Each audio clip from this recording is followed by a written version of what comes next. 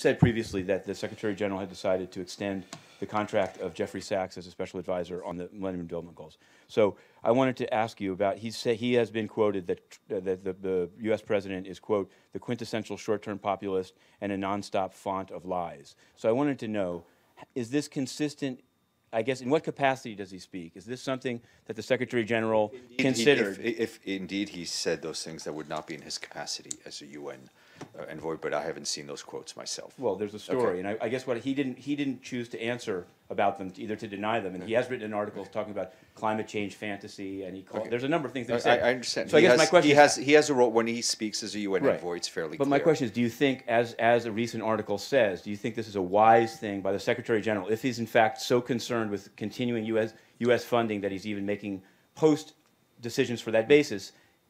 What's the upside to Jeffrey Sachs that justifies this downside? A number of people have been extended for a year during a transition period.